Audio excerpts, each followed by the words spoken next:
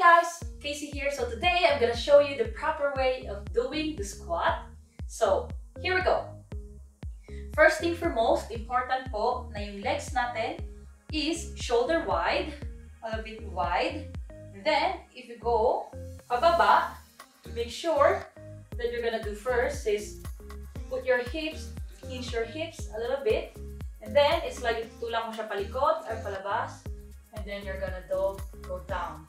And if you're in this position, make sure na yung likod mo is diretso and hindi siya nakaganon or hindi siya nakaganon. See, I'm losing my balance. So important is like this and knee is behind your toe. So, and kapag nakataas ka na, for those na gustong i-activate yung glutes nila or yung booty, if you go out, you can do posterior pelvic tilt.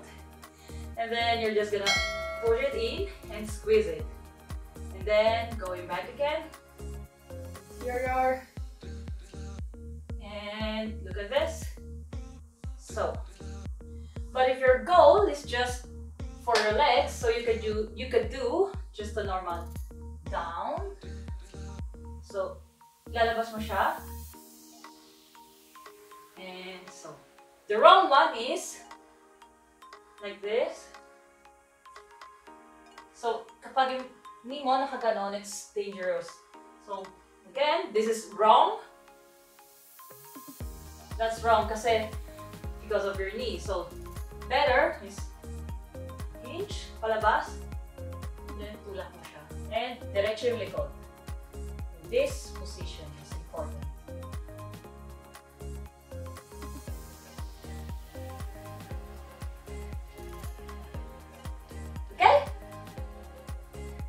So, if you wanted more how-to videos on how we're going to do the exercises properly para maging effective, you can click the link below or you can choose it with these two. Okay? Don't forget to subscribe and like this video. Bye!